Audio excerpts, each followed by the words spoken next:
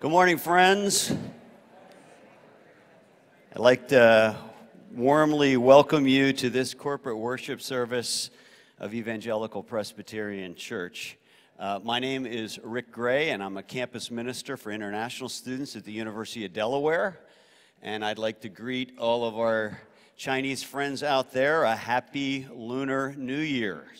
A lot of dumplings were consumed in the fellowship hall last night. So, if you're visiting with us this morning, please fill out a Connect card that's on the back of the front pew there, or the pew in front of you, rather, and that will help us extend a more personal welcome to you.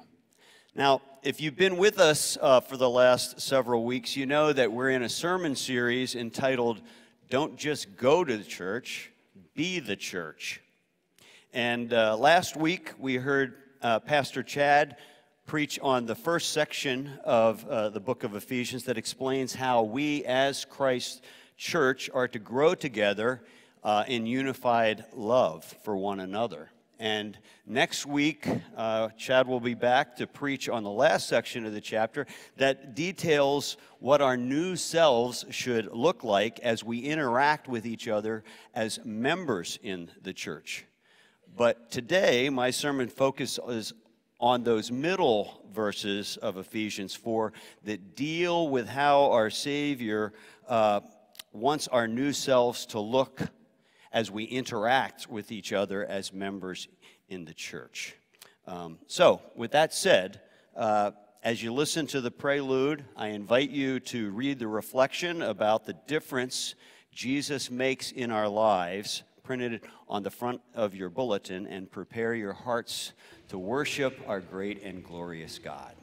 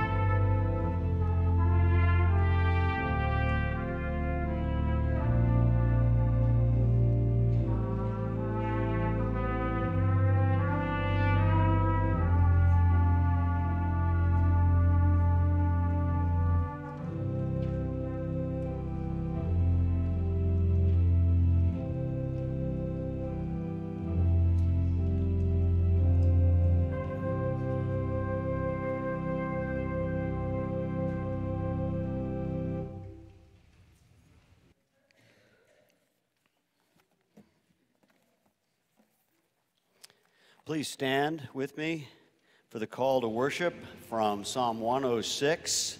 It's found on page 2 of your bulletin. Praise the Lord. Oh, give thanks to the Lord, for he is good. For his steadfast love endures forever.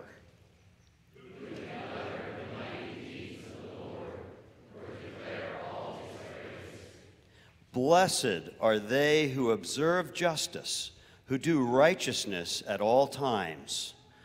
Blessed is the Lord, the God of Israel, from everlasting to everlasting.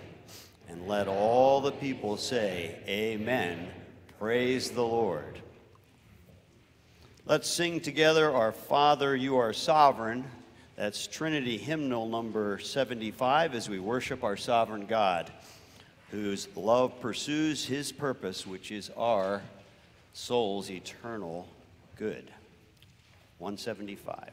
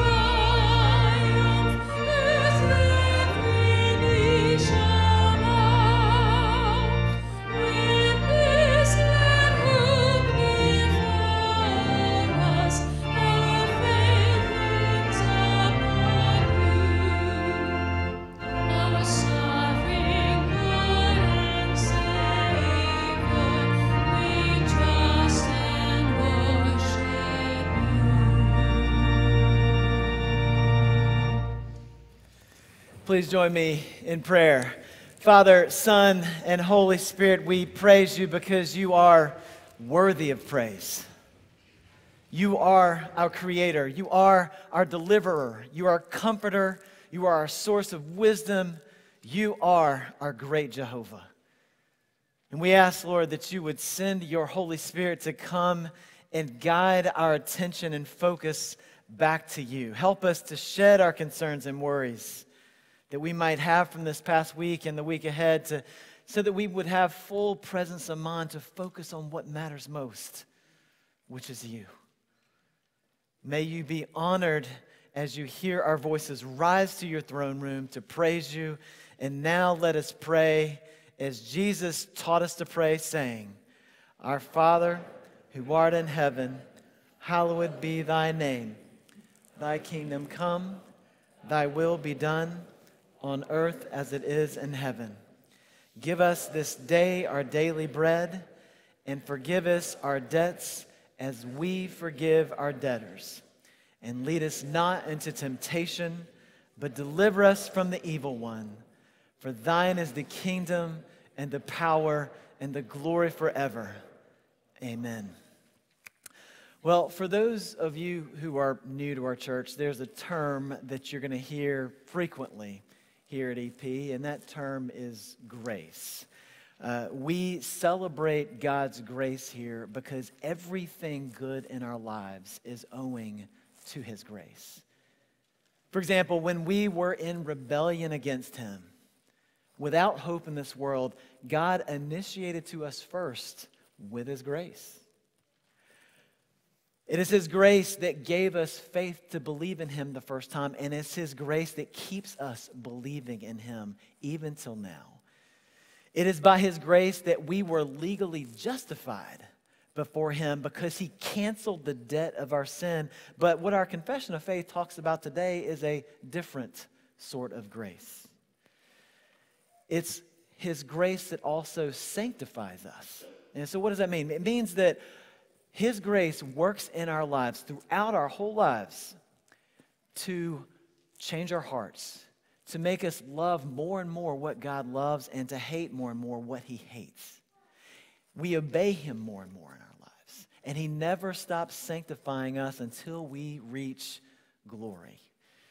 Or to put it another way, we are remade. He remakes us every single day to reflect more and more of His image. That's what the statement of faith, the confession of faith, is intended to communicate today. So let's state what we believe together. What is sanctification? Sanctification is a work of God's grace, whereby they whom God has before the foundation of the world chosen to be holy are in time through the powerful operation of His Spirit, applying the death and resurrection of Christ unto them, renewed in their whole man after the image of God, having the seeds of repentance unto life, and all other saving graces put into their hearts, and those graces so stirred up, increased, and strengthened, as that they more and more die unto sin and rise unto newness of life.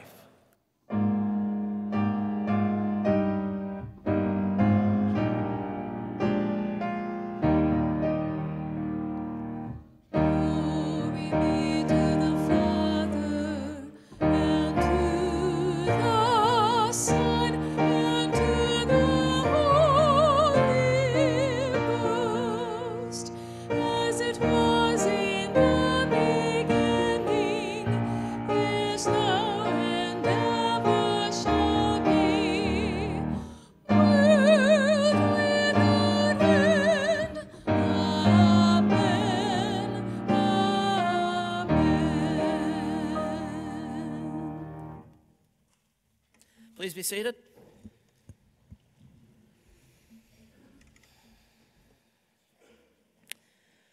The Old Testament lesson today is taken from Leviticus chapter 19, verses 1 to 18. You can follow along in your bulletin, and it's also in the Pew Bible on page 739. Leviticus chapter 19, verses 1 to 18. And the Lord spoke to Moses, saying, Speak to all the congregation of the people of Israel, and say to them, You shall be holy, for I, the Lord your God, am holy. Every one of you shall revere his mother and his father, and you shall keep my Sabbaths. I am the Lord your God. Do not turn to idols, or make for yourselves any god of cast metal. I am the Lord your God. When you offer a sacrifice of peace offerings to the Lord, you shall offer it so that you may be accepted. And it shall be eaten the same day you offer it, or on the day after. And that anything left over until the third day shall be burned up with fire. If it is eaten at all on the third day, it is tainted. It will not be accepted. and everyone who eats it shall bear his iniquity, because he has profaned what is holy to the Lord, and that person shall be cut off from his people. When you reap the harvest of your land, you shall not reap to your field right up to its edge, neither shall you gather the gleanings after your harvest. And you shall not strip your vineyard bare, neither shall you gather the fallen grapes of your vineyard. You shall leave them for the poor and for the sojourner. I am the Lord your God. You shall not steal. You shall not deal falsely, and you shall not lie to one another. You shall not swear by my name falsely, and so profane the name of your God. I am the Lord. You shall not oppress your neighbor or rob him. The wages of a hired worker shall not remain with you all night until the morning. You shall not curse the deaf or put a stumbling block before the blind, but you shall fear your God. I am the Lord. You shall do no injustice in court. You shall not be partial to the poor or defer to the great, but in righteousness shall you judge your neighbor. You shall not go around as a slanderer among your people, and you shall not stand up against the life of your neighbor. I am the Lord. You shall not hate your brother in your heart, but you shall reason frankly with your neighbor, lest you incur sin because of him. You shall not take vengeance or bear a grudge against the sons of your own people, but you shall love your neighbor as yourself. I am the Lord. This is the word of the Lord. Thank you.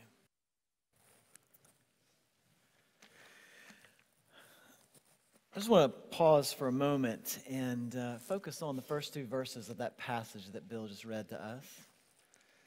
It says, "And the Lord spoke to Moses, saying, Speak to all the congregation of the people of Israel and say to them, You shall be holy, for I, the Lord, your God, am holy." You know, when we take a sober look at our own lives, when we are honest with ourselves, we have to admit that we have not been holy as our God is holy. We haven't even been close. Instead of following his wisdom, we follow our own counsel. Instead of submitting to his rule, in our lives, we try to control our own lives. We get angry when we should be patient. We think thoughts that dishonor him. We say words that hurt his people. But here's the good news. In him there is forgiveness for every sin. Through Christ, there is forgiveness for every sin, past, present, and future. Through faith in Christ, there is no limit to his love. There's no limit to his forgiveness. It means that you can do nothing to tempt him to forsake you or to leave you. And that incredible love, God has demonstrated by his Son dying on the cross for us. And here's the thing. When we understand God's forgiveness, it doesn't encourage us to sin more. When his great love dawns on our hearts and melts our hearts, what do we want to do? We love him more. We want to follow him harder. We love what he loves and we hate what he hates. And so the power to overcoming sin in your life is not beating yourself up. It's not making yourself feel guilty. It's not trying to barter a deal with God that you're going to do better next time. What is it? It's simply confessing your sin before him and receiving his free grace that came at the price of his Son's life. That's what we're going to do now. We're going to do that here corporately together as we state the confession of sin, and then that'll be followed by a time of silence for you to confess your sins privately before the Lord. Let's confess our sins now corporately. Lord, though you should guide us, we inform ourselves. Though you should rule us, we control ourselves. Though you should fulfill us, we console ourselves. We think your truth too high, your will too hard, your power too remote, your love too free, but they are not. And without them, we are of all people most miserable. Now heal our confused minds with your word. Heal our divided wills with your law. Heal our troubled consciences with your love. Heal our anxious hearts with your presence. all for the sake of your Son who loved us and gave himself up with us. Now, Lord, hear the confession of your people.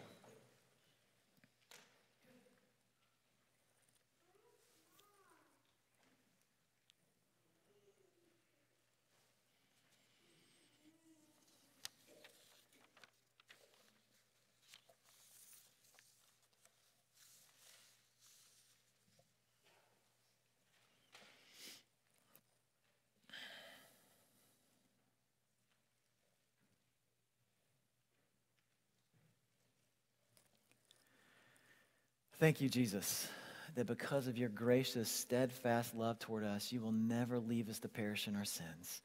Your death was payment for our feelings, and your mercy is always more than we need. We pray this in Jesus' name. Amen. Now hear the assurance of pardon from Psalm 130. O Israel, hope in the Lord. For with the Lord there is steadfast love, and with him is plentiful redemption. And he will redeem Israel from all his iniquities. Amen. Well, every week we set aside time in our worship service. We continue in our worshiping by talking about our mission, why we exist as a church. And we believe that God placed EP here in Newark, Delaware, to change lives through sharing Christ. That's our mission. And you can read more about how our mission and how we live that out on page 11. If you would, please turn with me to page 11 and read along with me. There's a number of things that are listed in there. And here's the thing, I don't have time to go through all of them, but they're all important. So please take the time every week to read through what's listed here. But there are a couple things I want to point out. First of all, the church-wide potluck supper is tonight starting at 5. It's going to be a lot of fun. It's going to be a lot of good food. So if this is the first time you're hearing about it, please come. You feel free to make a dish if you want to, but the most important thing is your presence. Please come, and it's going to be a great time tonight. Secondly, we are resuming fellowship groups as part of Sunday celebration on February 5th. And so I encourage you, if you are not part of a small group Bible study or a small group discipleship group, please pray about joining a life group here. And we're placing people that don't have a life group or fellowship group right now. We're placing them in fellowship groups now. You can email me. My email's on the back of the bulletin. Or if you look on the Connect card, just fill out the Connect card and give your information and just state that you want to be connected in a fellowship group. I will contact you personally and get you set up in one. The last thing I want to cover is send. We send ourselves and others into the community and the world to make an impact for Christ, and there are a number of ways that we do that. As many of you know, today is Sanctity of Life Sunday. It is a day churches across the nation set aside today to bring awareness to the sanctity of life. Okay, the scriptures teach that all life matters. Life from when you're conceived in your mother's womb, that life matters. Life matters outside the womb until you are in your grave. God cares about life, and that's why we remind ourselves every year of that important truth taught in our scriptures. But we also partner with two organizations because we believe in the sanctity of life. The first organization we partner with is an organization called A Door of Hope Pregnancy Center. This is a nonprofit organization that provides licensed medical services and counseling to women who are facing very difficult decisions because of unexpected pregnancies. So if you want to find out more information, you can find that on our website. But we not only care about life in the womb, but also life outside the womb. And that's why we partner with an organization called Sunday Breakfast Mission. Sunday Breakfast Mission, it exists to serve the homeless, the addicted, the impoverished through Christ-centered programs that meet their spiritual, social, and their physical needs. Annually, Sunday Breakfast Mission provides over 300,000 meals and over 55,000 nights of lodging to men, women, and children. And so how can you get involved in this organization? Well, from today until February 12th, the diaconate is going to be sponsoring a collection drive for sheets, pillows, and more. And so during this time, they're going to be collecting donations for this. And so here's how you can participate in this. They're asking for donation, not of anything, but of specific items they're requesting down to the item, the brand, and the color. Okay, so you can find out more information two different ways. Go into our website. On the front page of our website, you can just scroll down a little bit and you'll find directions, links you can click there to donate. But also, if you don't want to wait that long, you can go to the back table in the narthex right beside the entry doors, and there's a donation table there that you can put your donations, or there's information sheets that you can pull to give you more information about that. One more thing I want to mention about that Sunday breakfast mission is one deacon came to me this morning just very grateful for Margot Asmansky's suggestion to get involved in that. So please thank her for turning the deacons on to that effort. The last send to ministry that I want to mention it has to do with our youth ministry. Okay, our youth is getting more involved in impacting the community by organizing a Shoe Middle School outreach. Shoe Middle School is right down the road, just a couple of miles. And so our youth ministry is partnering with Young Life to start a twice-a-month meeting on Thursdays from 2 to 4 p.m.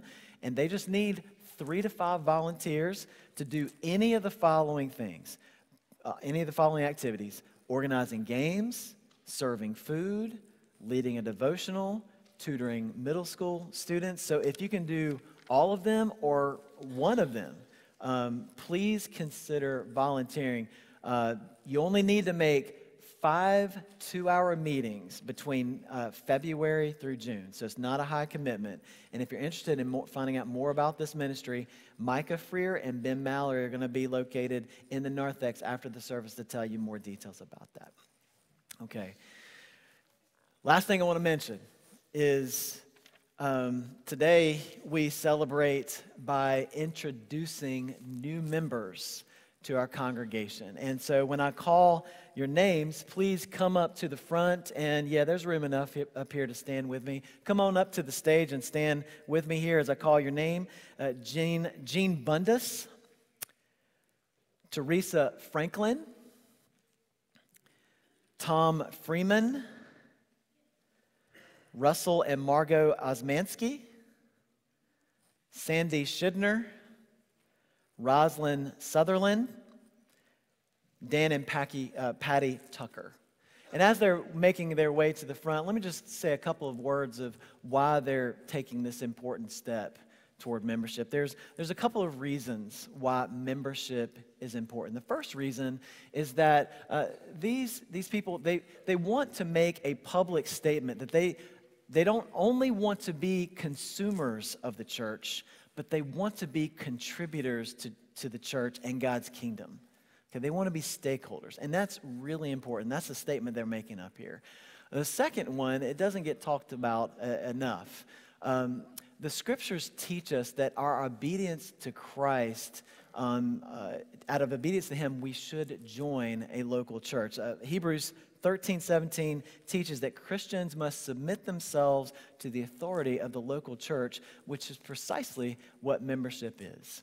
And so I encourage you, if you haven't joined, please give me a call, email me. I'd be happy to talk to you more about joining the church. And so there are 5 membership vows, which we've all talked about and talked through before. And so I'm going to state each vow, and if you would affirm them just by saying, I do. Do you acknowledge yourself to be a sinner in the sight of God, justly deserving His displeasure and without hope, except in His sovereign mercy, do you? Do you believe in the Lord Jesus Christ as the Son of God and Savior of sinners? And do you receive and rest upon Him alone for salvation as He is offered in the gospel? Do you? I do. Do you now resolve and promise in humble reliance upon the grace of the Holy Spirit that you will endeavor to live as becomes the followers of Christ? Do you? Do you promise to support the church in its worship and work to the best of your ability? I do. And do you submit yourself to the government and discipline of the church and promise to study its purity and peace? I do. Okay. Please remain up here. I'm gonna pray for you guys. But before I do, I just want to make a brief announcement.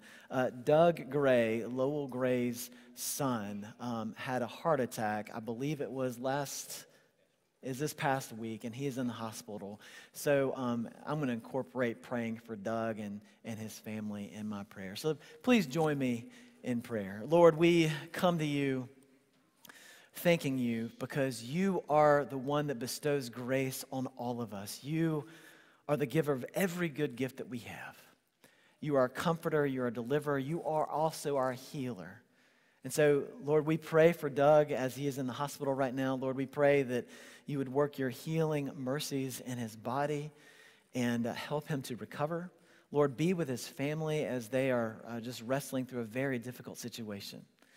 And Lord, we also pray for a Door of Hope Pregnancy Center. We pray that you would bless it with medical staff and counselors to help women who are facing difficult decisions because of unexpected pregnancies. We thank you for the many lives that have been saved through that ministry. We also thank you for Sunday Breakfast Mission as you have ministered to obviously thousands and thousands of people through that ministry. Lord, I pray that they are greatly encouraged by all the donations that they receive to help them carry out their mission. Lord, I thank you for the youth ministry and this new endeavor to outreach to Shoe Middle School. Lord, please bless their efforts and may they be greatly encouraged with the people who step forward to fill in the gap and to minister to youth. And I pray that through this effort, teenagers would come to know you as their Lord and Savior. And Lord, I thank you for these new members. Lord, may they feel welcomed at our church and that they would build deep and strong friendships in our body. I pray that they would grow to understand their giftedness and understand how they can use their gifts to contribute to the body and also press your mission forward and your kingdom forward through using their gifts. I pray that EP would be a great blessing to them, that they would grow in the knowledge of your grace and your mercy toward them and be able to minister to others in that same mercy and grace. And Lord, in all of it, may they glorify you. And Lord, as we turn our attention to your word this morning in Ephesians, I pray that you would work through your servant Rick and that the grace that has been ministered to him, I pray that he would speak clearly and proclaim your mercy and your grace for all of us so that we will cherish it in our hearts. May it change us on the spot in this room through the power of your Holy Spirit. Use him, Lord, as your mouthpiece. And we pray all this in Jesus' name. Amen. You can be seated. We continue on in worship through our tithes and offerings. And we give for a couple of different reasons. The first reason is that the resources that you give through your generosity, we carry out the mission of this church, and we could not do it without your generosity. But there's a second reason that is probably even more important than that. We are generous toward God because he has been generous toward us. He spared nothing, not even the blood of his son, to be generous toward us, to make us rich in him. And that's the reason why we give. And so let's go to the Lord one more time in prayer. Jesus, as we present to you your tithe and offerings, may what we give back to you be a demonstration of our gratitude for what you've so generously given to us. May it be used to further your kingdom, to help the poor, and take your gospel message to the ends of the earth. And we pray all this in your name. Amen.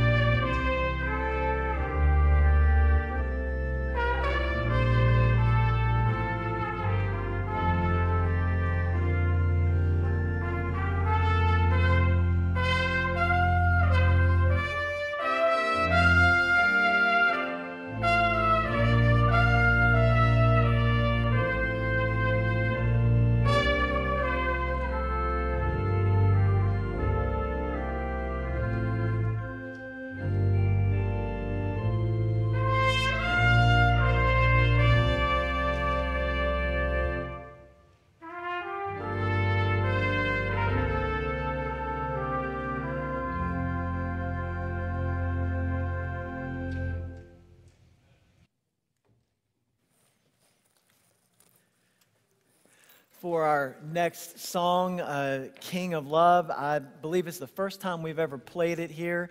And so what we're going to ask you is for you to remain seated as the band teaches this to us for the first time.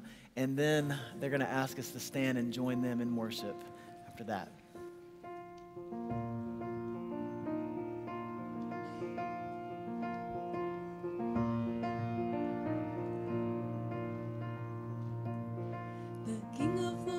Shepherd is, whose goodness faileth never. I nothing lack if I am his, and he is mine forever, and he is mine forever. If you stand, please, and join us together. From the beginning, verse 1.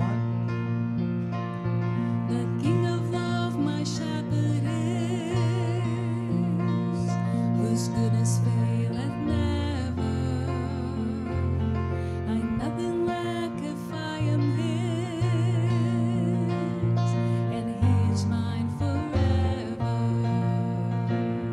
and he is mine forever.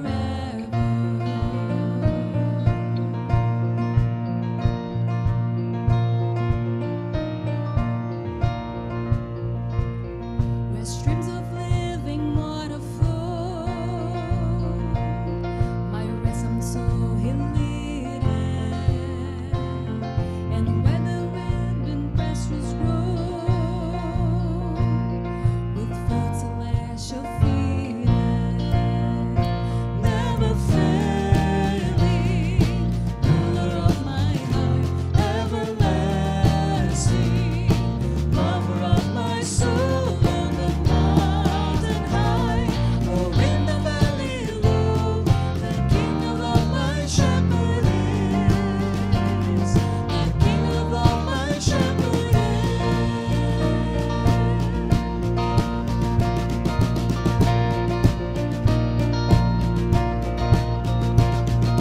Lost and foolish, off astray, but yet love he taught me,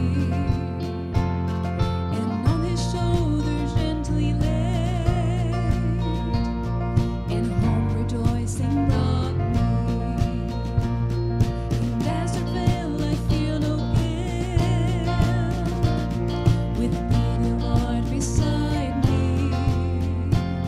Thy rod and staff can comfort still, thy cross before to guide me. Never failing, ruler of my heart, everlasting, lover of my soul, on the mountain high, or in the valley low, the King of all my shepherd is, the King of all my shepherd is.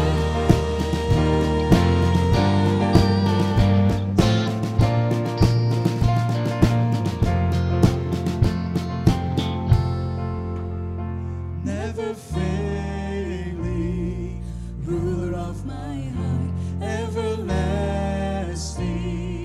lover of my soul, on the mountain high, or in the valley low, the King of all my shepherd is.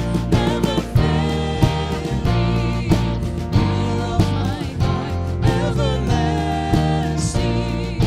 lover of my soul, on the mountain high, or in the valley low, the King of all my shepherd is, the King of all my shepherd is.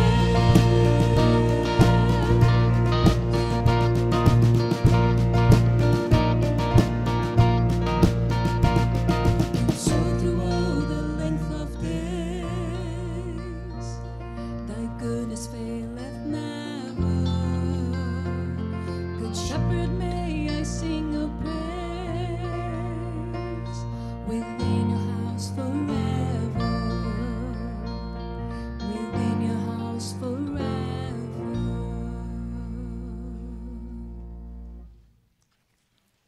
Amen. You may be seated. We have a great and good shepherd indeed.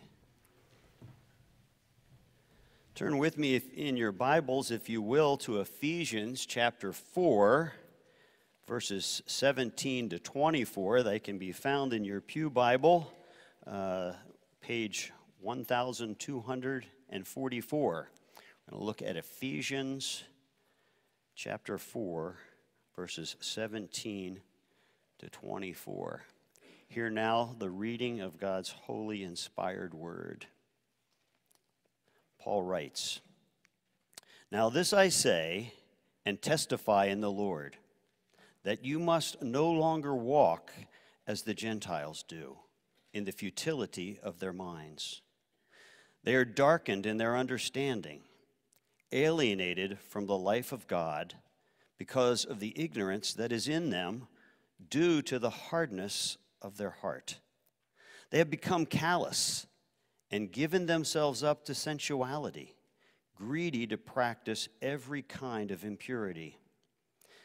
But that is not the way you learned Christ, assuming that you have heard about him and were taught in him, as the truth is in Jesus, to put off your old self, which belongs to your former manner of life and is corrupt through deceitful desires, and to be renewed in the spirit of your minds, and to put on the new self, created after the likeness of God in true righteousness and holiness. The grass withers, the flower fades, but the word of our God will stand forever." Let's pray together. O Lord, we have learned Christ, but we need to learn so much more of our Savior and the truth that is in Jesus if we are to grow more deeply in love with you and more passionate about living for you. So please teach us now. Speak to our hearts and minds by the power of your Holy Spirit for your glory and the world's good. I pray in Christ's name. Amen. Well, I'd like to begin my sermon by addressing any possible misunderstanding about the title, which is Out with the Old, In with the New. Let me be clear.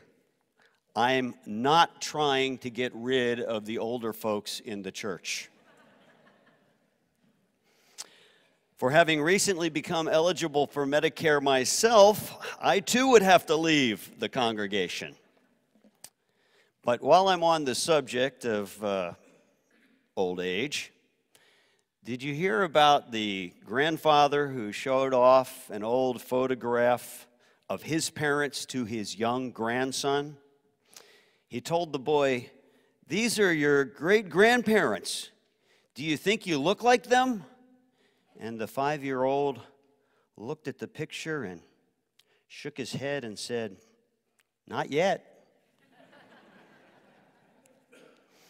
Anyway, as you may have noticed during the scripture reading, the sermon title actually refers to how the followers of Jesus are called to put off the old self and put on our new self. And as anyone who has followed Christ for any length of time knows, while these two commands are easy to say, they are way harder to do. Still, in these verses of Ephesians 4, the Apostle Paul, under the inspiration of the Holy Spirit and with a heart full of love for Jesus, exhorts us in the way that we should grow in God's likeness. If I can summarize what I think the Spirit intends to impress upon us from this passage, it is that the truth in Jesus must be central to the way we think and live. Let me repeat that. The truth in Jesus must be central to the way we think and live. And as this happens, this truth does three main things for us. First, the truth in Jesus reveals the tragedy of unbelief. Second, the truth in Jesus calls us to put off the old man. And thirdly, the truth in Jesus calls us to put on the new self. First, then, the truth in Jesus reveals the tragedy of unbelief. In the first three verses of our passage, verses 17 to 19, Paul paints an awful picture about the dreadful state of people's lives who don't know Christ. In verse 17, he warns us, "Now this I say and testify in the Lord, that you must no longer walk as the Gentiles do in the futility of their minds." So the apostle begins by emphasizing the importance of his exhortation with the words, "And I testify in the Lord," or as the NIV translates the phrase, "And I insist in the Lord." In other words, listen up, you Ephesian believers. This isn't just me writing off of the top of my head. No, take these words with utmost seriousness because they come with the authority of our Lord Jesus himself. And what's so critical for the Ephesian church as well as for EP Church this morning to heed? Paul continues in verse 17. That you must no longer walk as the Gentiles do in the futility of their minds. The Greek word translated walk is a biblical metaphor for our conduct in everyday life. In fact, Paul uses this Greek word, peripateo, yes, I went to seminary, 7 times in his letter to the Ephesians. But to give us a better modern English understanding, the NIV translates the word as live. Our Lord doesn't want us to live like the Gentiles, who in this context represent the entire unbelieving world, whose minds and thinking are an exercise in futility. That is, they never lead to anything of lasting significance or eternal value. Rather, their way of thinking is at best worthless and at worst harmful. And why is the thinking of unbelievers so bad? Are they not capable of solving significant human problems? Discovering cures for terrible diseases, creating beautiful pieces of art, and making many other valuable contributions to society? Of course they are. But their serious problem is that none of their great accomplishments and distinguished awards can advance the glorious kingdom of Christ by even 1 inch.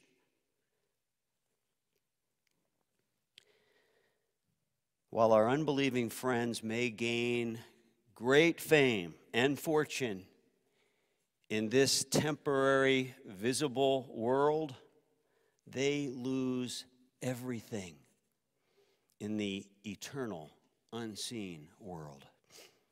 For Paul goes on in verse 18 to lament that those who don't know Christ, he says, are darkened in their understanding, alienated from the life of God because of the ignorance that is in them due to the hardness of their heart.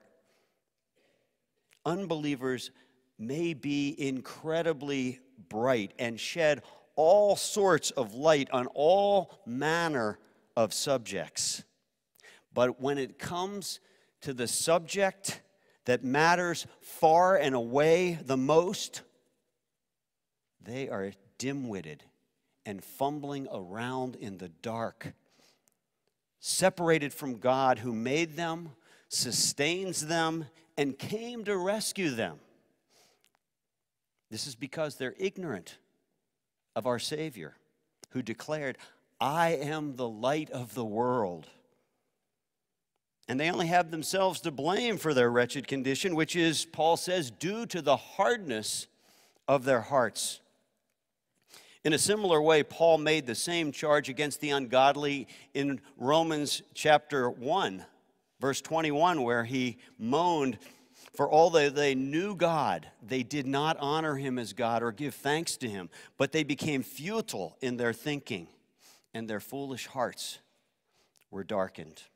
In other words, those who ignore God fail to see how completely dependent they are upon him every moment of their lives. Then Paul sums up the dire and desperate condition of those who live for themselves and not for their Creator in verse 19 by concluding, "They have become callous and have given themselves up to sensuality, greedy to practice every kind of impurity." The Greek word translated callous here only appears one time in the entire Bible, just in this verse 19. It refers to those who cannot feel pain, or as the NIV translates it, those who have lost all sensitivity.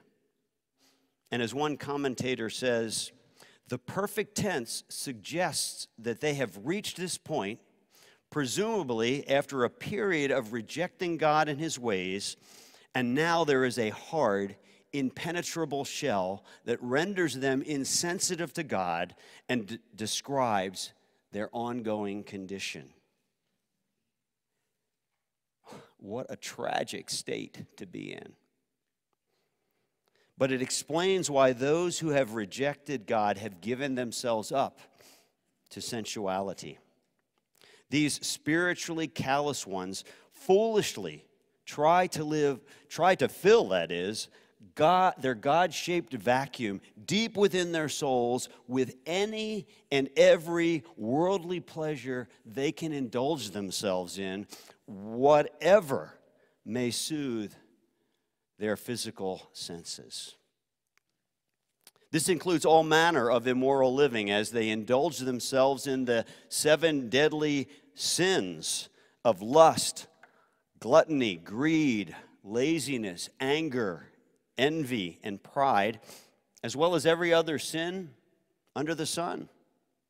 However, it also includes the misuse of God's good gifts, as they make things like family, health, education, wealth, career, material possessions, leisure, and more the objects of their worship.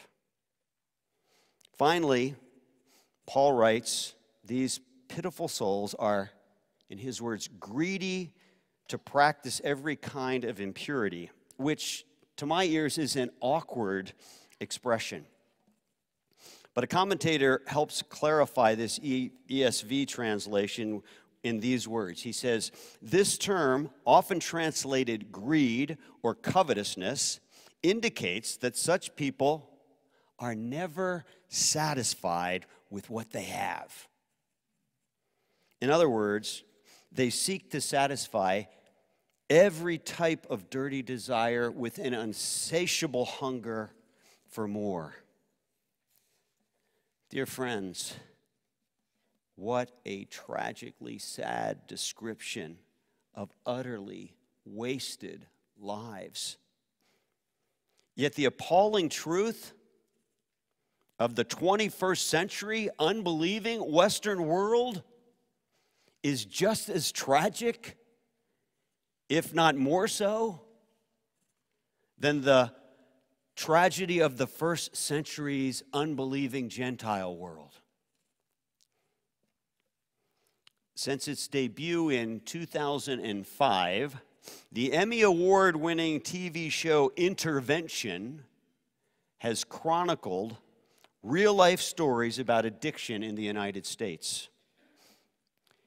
In one heart-wrenching episode, a pretty young pre-med student named Allison was on her way to becoming a surgeon when traumatic events and academic pressure lured her to seek relief through inhalants.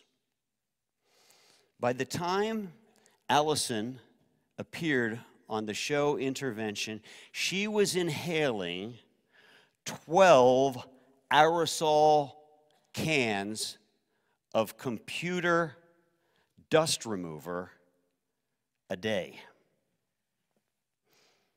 Because she was focused 24/7 on getting high, the bright, aspiring doctor's grades cratered, and Allison had to drop out of Boston College just 3 weeks before graduation. Can you imagine the futility of a mind whose sole obsession and purpose in life is the fleeting pleasure afforded by abusing a can of dust remover? Thankfully, Allison eventually beat her addiction, and she is sober now. But sadly, her spiritual understanding seems to remain just as dark as when she was still an addict. And as far as we know, Allison still remains alienated from a life with God. You see, dear friends, the truth in Jesus is that it doesn't matter if you're wasting your life becoming high or wasting your life becoming successful. What matters is, do you know that Jesus is God who became man to live the perfect life we could never live and offer that life as a perfect sacrifice upon the cross for all our rebel thoughts, words, and deeds, and rose from the grave to offer new, abundant, and eternal life to everyone who will embrace him as their Savior and Lord. For this truth in Jesus makes all the difference in the world between those who believe in him and those who do not. So what about you and what about me this morning? Does any of this ring true to your own life experience? Do we believe the truth in Jesus or don't we? Do you have a personal relationship with the living God of the universe by faith in Christ? Or are you separated from God, ignorant of how totally dependent upon him you are for even your next breath? This lamentable litany in verses 17 to 19 of those whose hard hearts lead them to seek satisfaction everywhere but in our sweet Savior, who alone can truly satisfy our deepest longings, is an apt description of me for my first 23 spiritually dark years of my life. No doubt, the same is true for many of you. Whether you were raised in a home devoid of God or in a home that was devoted to God. But if you don't know God, the truth in Jesus should scare you to death, but also warm your heart to life, drive you to your knees, and move you to cry out to him to rescue you from yourself. Please know that nothing delights and glorifies our Savior more than to give you an abundant life in Him. And if you already have life with Jesus, then our response should be appreciation, not arrogance, compassion, not contempt, and devotion, not disobedience. This brings us to our second point, which is the truth in Jesus calls us to put off our old self. For we were taught in Christ, as verse 22 says, to put off your old self, which belongs to your former manner of life and is corrupt through deceitful desires. Here the phrase, old self, refers to who we were before we became to believe in Jesus. That is, our former unbelieving manner of life without God. But our old self also refers to our sinful nature that continues to plague us even though we now know Christ and are alive to God.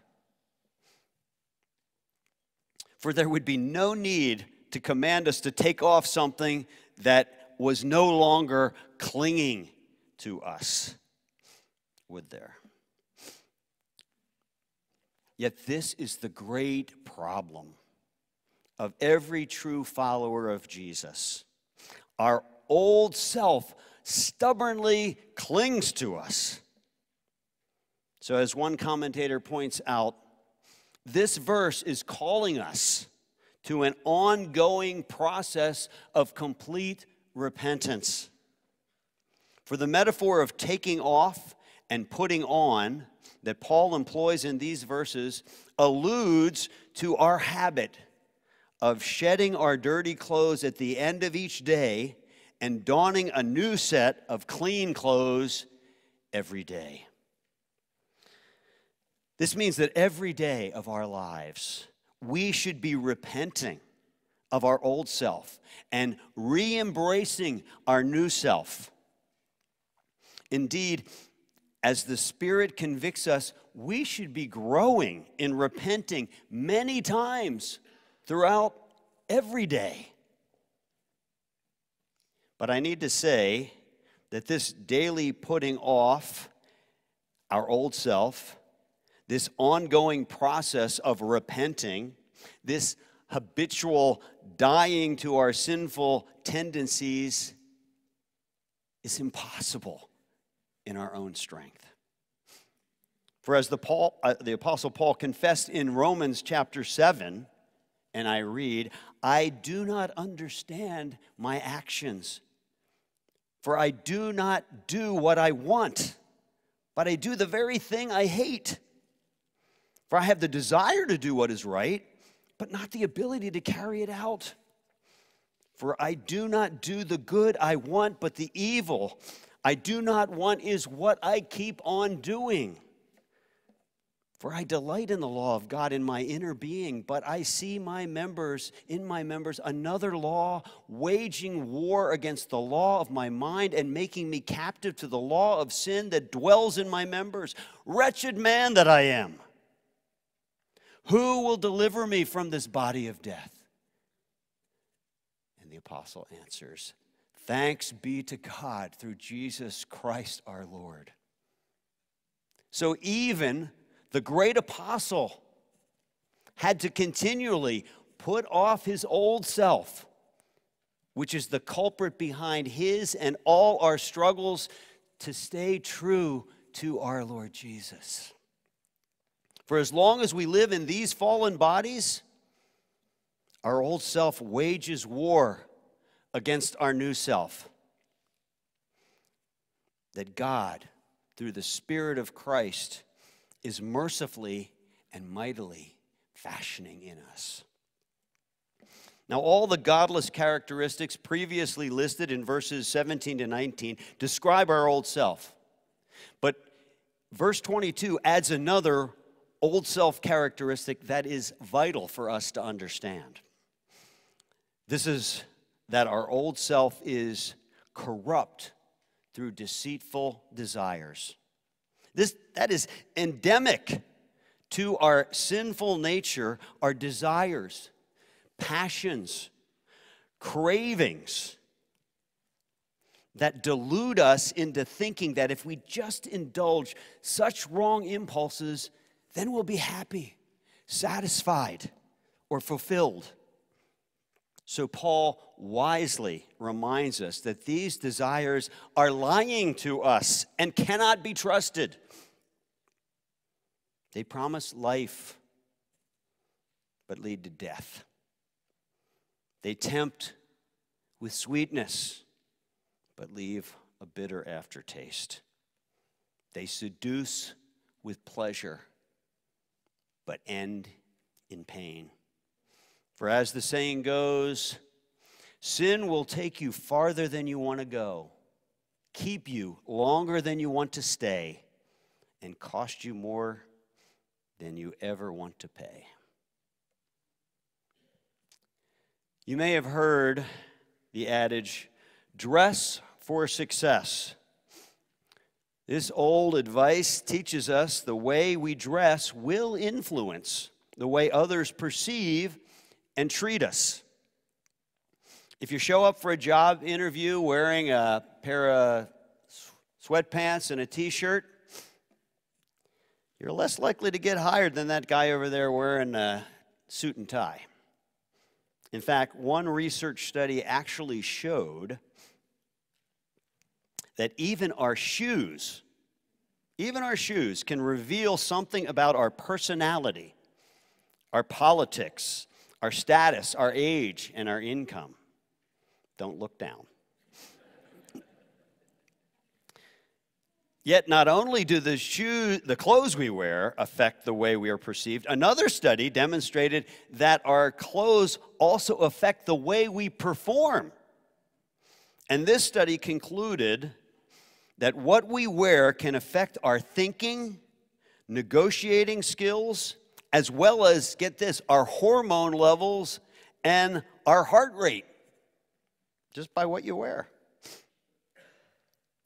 Now, if the selection of our physical clothes is important, how much more important for Christians must be the selection of our spiritual clothes. So, my friends, when was the last time you took off that nasty old self?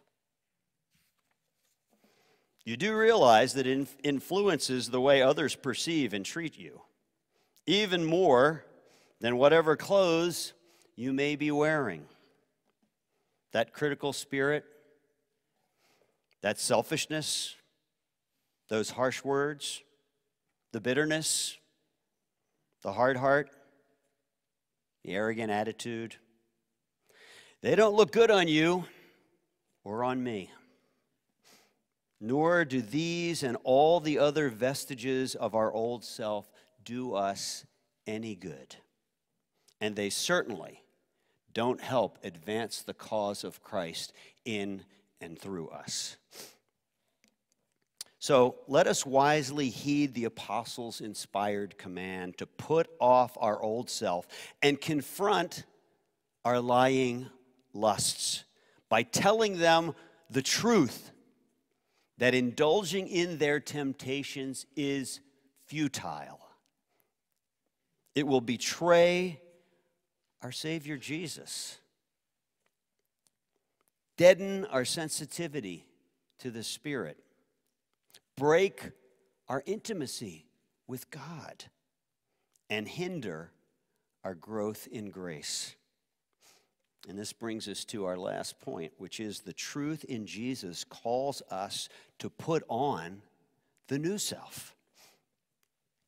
For we're also taught in Christ, as verse 24 says, to put on the new self, created after the likeness of God in true righteousness and holiness. Here the phrase new self refers to the new identity that the Spirit graciously bestowed upon us when we were born again into a new, eternal, and abundant life with God by faith in Jesus as our magnificent Redeemer King. So as we take off our nasty old self, we put on our true new self.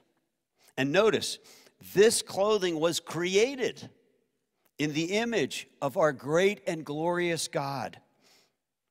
For just as God first created Adam and Eve in his own likeness, and even though our divine character was terribly scarred by the fall of our first parents, the Lord of heaven and earth is recreating his image in each of his beloved children who are members of the body of Christ. Our new self reflects God's glory as it's summarized by two of his familiar primary qualities, his righteousness and his holiness. For the Bible often couples these overlapping divine attributes to epitomize the good, beautiful, and true lives that God's image bearers are meant to radiate. Righteousness just points to doing what's right, while holiness points to separating ourselves from what's wrong. So just as Elder Zinkin read in Leviticus 19, God called his Old Testament people to be holy because he is holy. Here in Ephesians 4, God calls his New Testament people to be holy as well. This means that our new self is respectful, worshipful, compassionate, generous, honest, merciful, fair, and every other character quality that flows out of a life of love for God and love for our neighbors. Yet the big question is, how do we continually take off our old self and put on our new self? Well, the apostle provides us with the answers in verses 20, 21, and 23.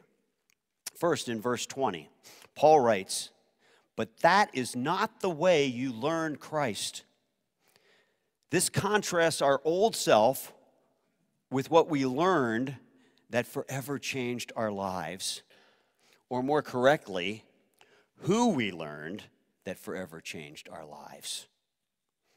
Now, we might have expected Paul's words to say, "the way you have learned about Christ," but instead, he omits the preposition to emphasize that to put on our new self, we must first enter into a personal relationship with Jesus. We must know him, not just know about him, not just understand a set of facts about the man from Galilee. Still, this doesn't mean that learning about the historical reality of our Savior's life, death, resurrection, and ascension aren't important. For this is why the apostle writes in verse 21, "Assuming that you have heard about him and were taught in him, as the truth is in Jesus." Obviously, before we can know Christ, we must first hear about him. And before we can follow our Savior's teaching, we must learn what he taught.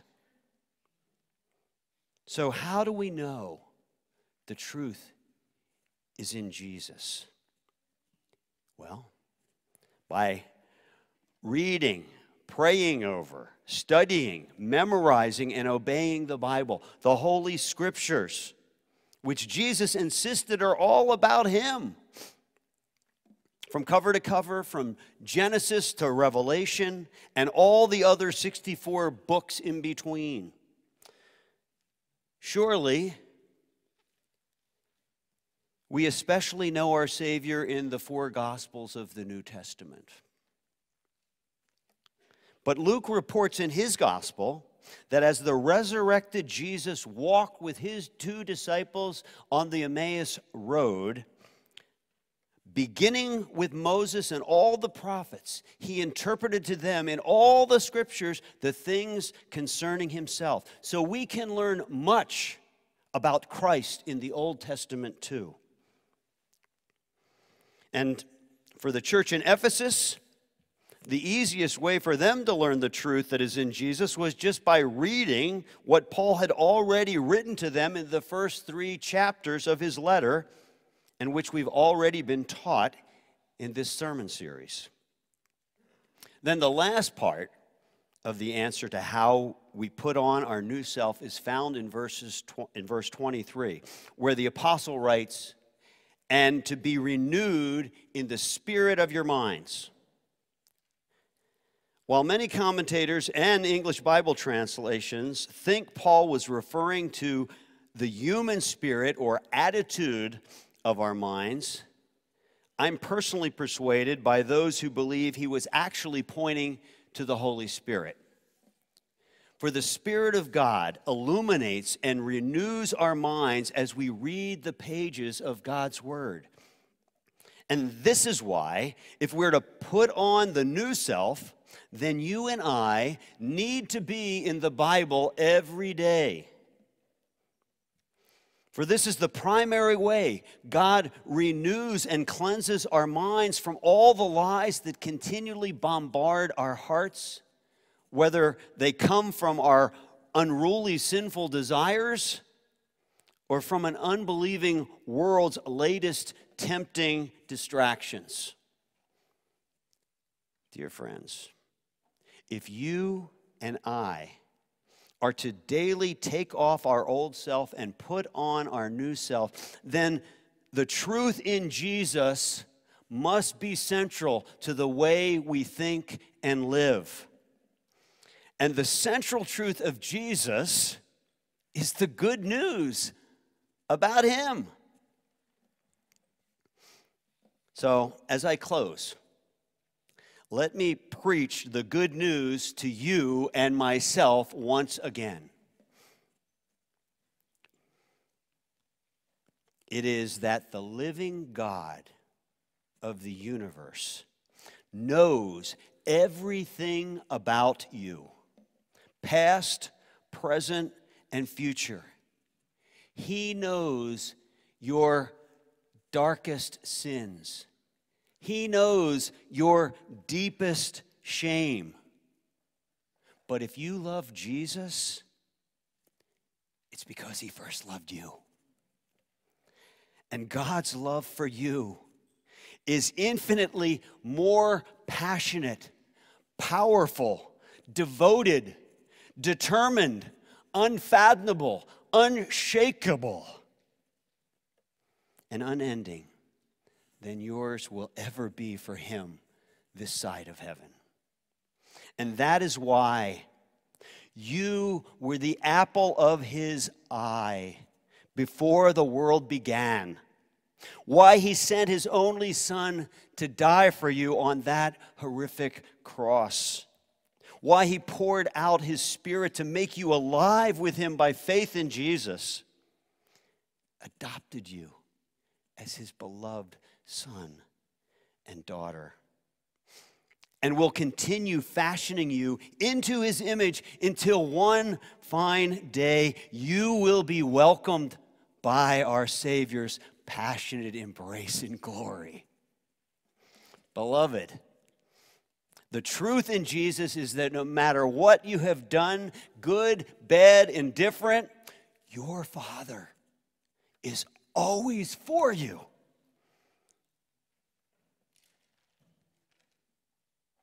In every and any situation that your life is called to go through,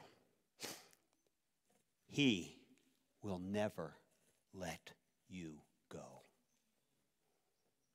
You mean that much to him.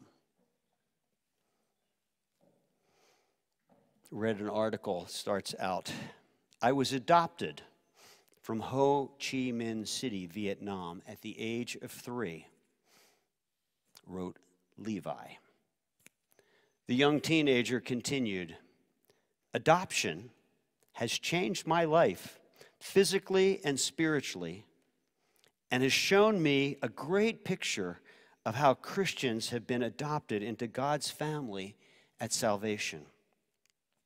Physically, being in a family meant my basic needs were fully provided, such as nutritious food, regular medical care, clothing that fit properly, and having my own toothbrush.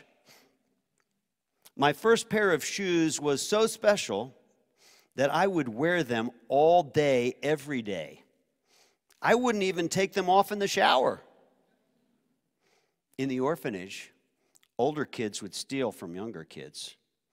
So I got into the habit of standing on my toys because I was afraid that someone would take them from me. That's why I wore my shoes everywhere and refused to take them off. Spiritually, adoption brought me into a Christian home. My adoptive parents made a commitment to love, support, and teach me, even though I wasn't their own. Raising children who've been through difficult situations takes a lot of commitment, sacrifice, and patience. I think adoption is committing to raise a child like he is your own and showing him the love of Christ through modeling his attributes. Jesus is the perfect example of what true commitment and sacrifice look like.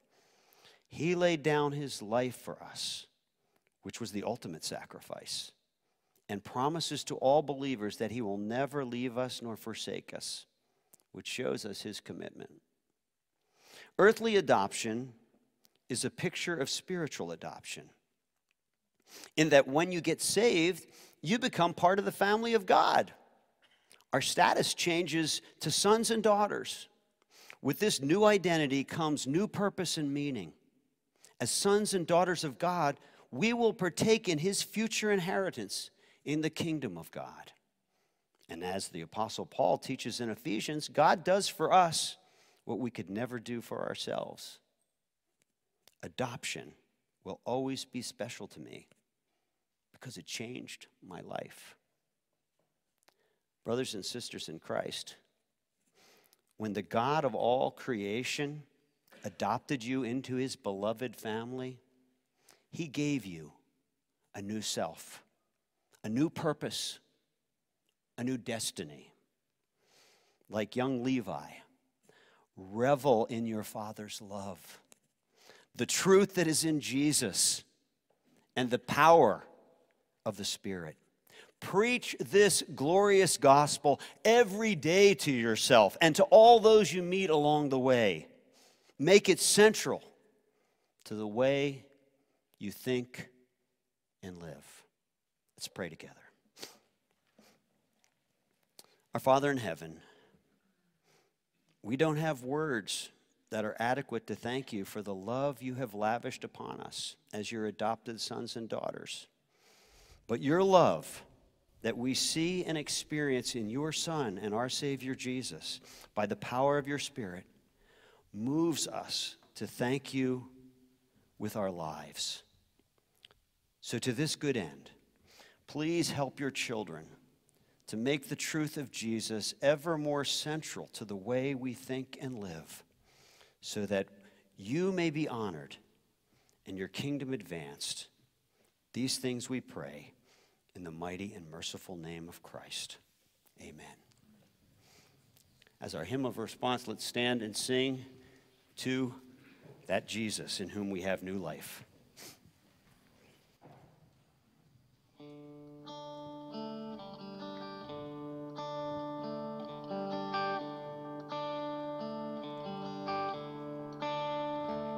My worth is not in what I own, not in the strength of flesh and bone, but in the costly wounds of love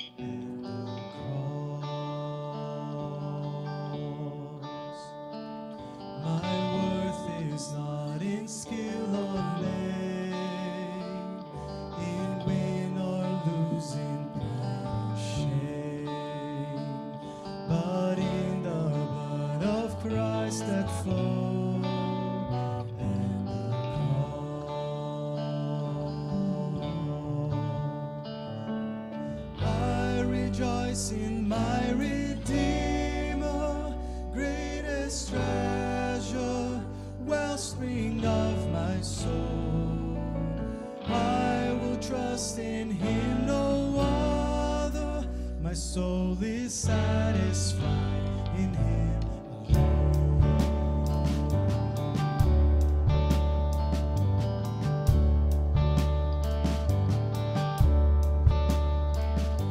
As summer flowers may fade and die, fleeting youth and beauty hurry by, but life eternal goes to us at the cross. I will not boast in wealth or might, or human wisdom's fleeting height, but I will boast in knowing Christ at the cross. I rejoice in my Redeemer, greatest treasure, wellspring of my soul. I will trust in him, no other. My soul is satisfied in him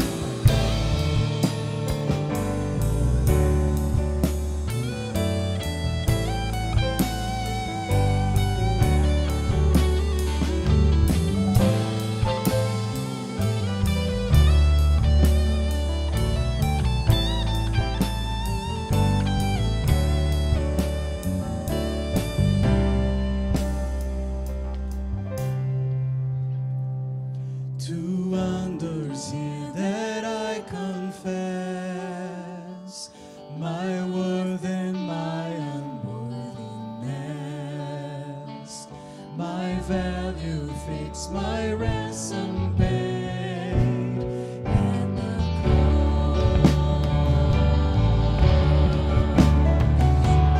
I rejoice in my Redeemer, greatest treasure, wellspring of my soul.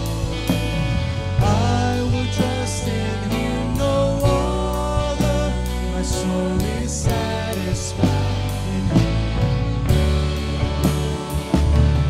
I rejoice in my Redeemer, greatest treasure, wellspring of my soul.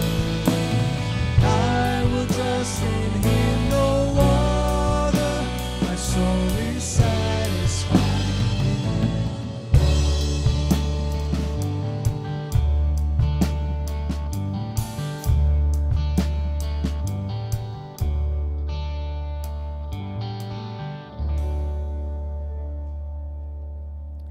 Beloved of God and Jesus Christ, lift up your heads and receive the Lord's benediction.